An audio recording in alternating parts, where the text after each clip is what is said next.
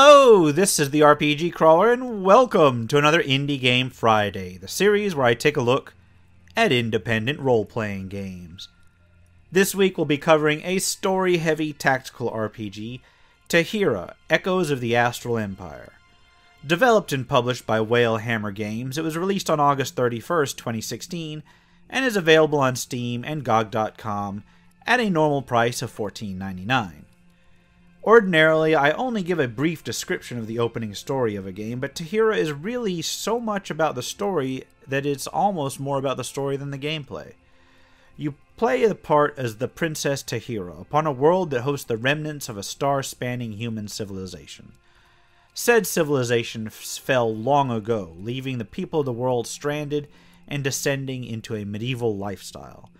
The people still remember that they once walked the stars, which makes their current state that much more tragic.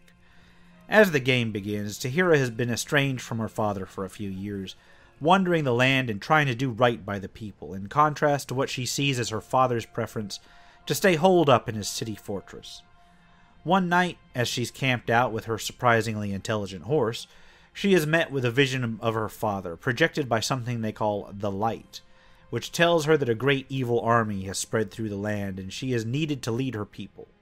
The vision closes with instructions that she should head through the land to meet with his armies and receive this mysterious staff. Tahira does so, and along the way learns not only of the troubles her people have faced, the devastating advance of an army calling themselves the Astral Empire, in reference to their long-lost progenitors, but also that her father was a greater man than she gave him credit for. She acquires the help of some of his former allies and is given a mystical staff that is a remnant of the advanced technologies of the ancients.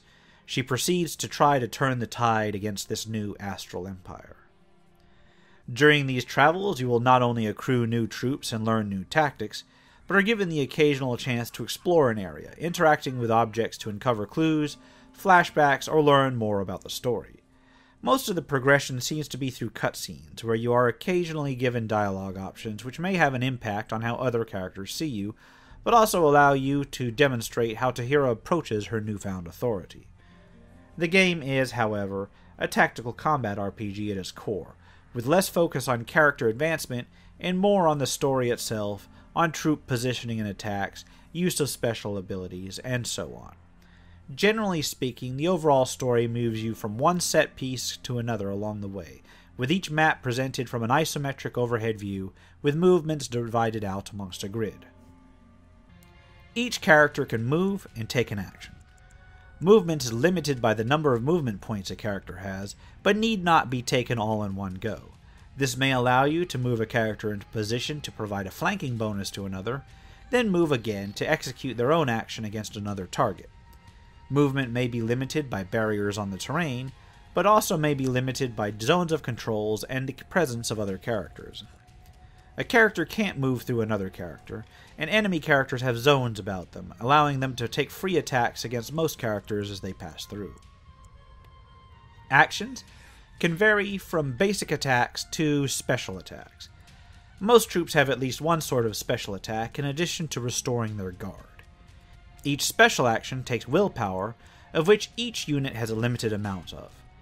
Killing enemies restores willpower, so if a particular unit runs out, they can restore it via combat.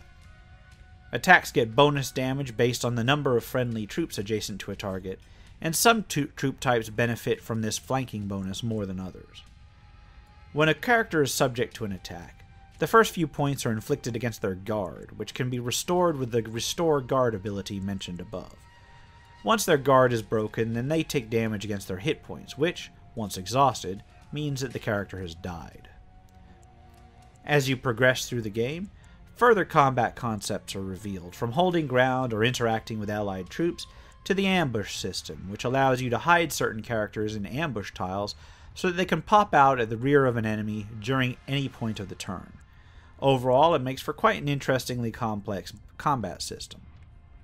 And that's good, because like so many tactical RPGs, the game is otherwise quite linear, or at least from what I saw. It does have an autosave feature so that you're pretty much forced to live with the consequences of your actions during a particular playthrough.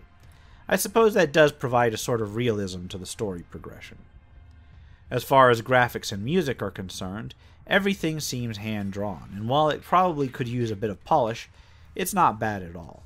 The animations, when they occur, are pretty fluid, but there are instances where there are no animations for certain interactions, especially during cutscenes. The look and feel of it is somewhat vaguely reminiscent, at least for me, of a poor man's Banner Saga, which is not a bad thing at all.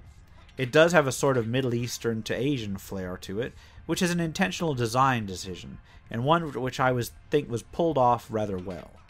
The soundtrack is marvelous, beyond just fitting. It really does help to build the atmosphere behind the game, and rarely ever becomes repetitive. So what's the takeaway of all this? In my opinion, Tahira is quite a solid game for those who really enjoy tactical RPG combat, but can overlook the somewhat linear way in which it is presented. The story is quite involving, and I honestly didn't want to stop playing to write this review up. At $14.99, I can say that if you're a fan of these sorts of games, you won't go too far wrong. Though if you want a more in-depth, statistical, individual RPG, you're probably better served with something else. And with that, I'll wrap this up. This has been the RPG Crawler with Indie Game Friday, Tahira. Links will be in the description below as always. If you like what you've seen, remember to hit that like button, comment if you have feedback, and subscribe for more RPG content.